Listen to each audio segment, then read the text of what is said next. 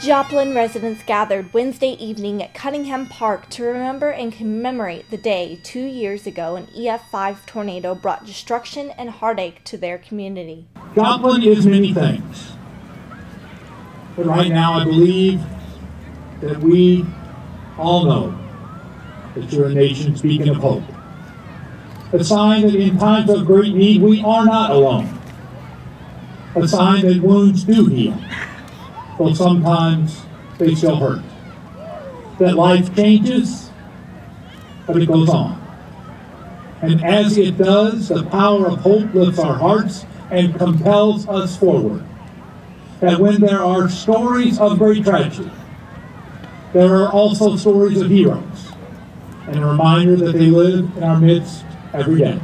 While the evening brought back memories of sorrow and destruction, it also allowed for reflection and pride on the accomplishments the community has made over the past 2 years.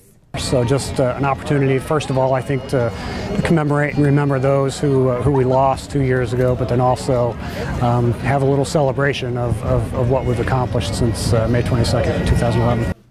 The memorial event, titled Resilience, Resolve, Realization, comes the same week an EF5 tornado struck Moore, Oklahoma this year, and the Joplin community has rallied together to offer support. This has been very nice. I'm just glad everybody can get together and still have the hope to get everything rebuilt and keep on going. I just want to send my prayers out to Moore because we've been there and we've been through it, and we'll get through it, and so will they. 2 years ago, a friend of mine her house was destroyed in the tornado, and I wanted to represent her and her daughter, plus 3 church members that were lost at my church on that fateful night. I think this is just superb, the way it's brought together and how the community has come together.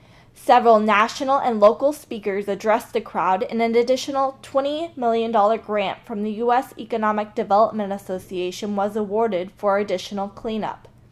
The city of Joplin was also awarded part of a $585,000 national grant and will work with Drury University architecture students to create an open space memorial for recovery and healing at Cunningham Park. I'm from Drury University, and we have been coming down here since the tornado. It was wonderful to be able to represent the TKF Foundation and announce, a significant award to build something that I think will really help the people of Joplin heal by being in an open space sacred place. This kind of brings things, full circle back to help reconnect with ones who we work alongside with, digging rubble and clearing debris and feeding people meals. I think it's just a good opportunity for folks to reconnect with one another, and hopefully they walk away with a sense of community.